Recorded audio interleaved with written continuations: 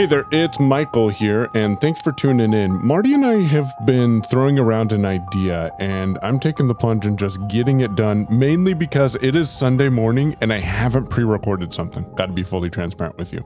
So I'm going to share some resources with you to get started with Reaper. And maybe we'll get producing some more content about Reaper in the future, but trust me, by the end of this episode, you'll have plenty of resources to get started. Reaper is a digital audio workstation, or DAW, that allows you to record, mix, edit, and produce audio. It doesn't matter if the audio is a podcast or if it's a song, and it was developed by Kakos Incorporated. One of the key things about Reaper is it's very customizable. You can make the interface fit your needs, and of course, more importantly, it's very cost effective.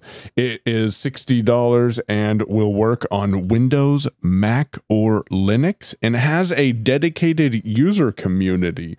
I will give you a couple of resources specifically for the blind or sight impaired individual. There's a website called reaperteacher.com. You can go there to get more information about live calls and where you can get to theglobalvoice.info/Reaper, which has a couple of things that I'll go through the headings of, includes core concepts with Justin and Scott, installing Reaper Osara SWS on Windows with Scott, installing Reaper Osara SWS on Mac with Jenik, configuring Osara with both of them, intro to editing with Justin and Scott, and Reapers without peepers, or as autocorrect fixed it to Reapers without papers, songwriting and self-producing with Noah Lawson. So that's just a quick overview of some of the headings that are available at theglobalvoice.info/Reaper. I'm going to give you an understanding of how I use Reaper as a podcast editor. I don't do anything with music. However, I have been producing podcasts with Reaper since 2018 and am still learning new things to improve my workflow. And I figure throughout this series of random audios that I share with people, we can get to know Reaper a little better, and maybe I'll improve my skills as well.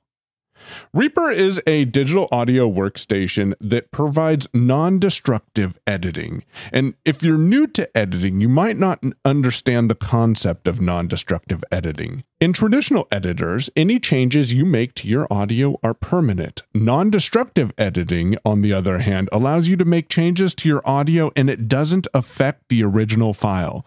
What I like about this is I can experiment with different effects and making different edits and not affect the original audio. This is a huge advantage, especially if you're working on a project with multiple tracks, often like you might be in podcast editing.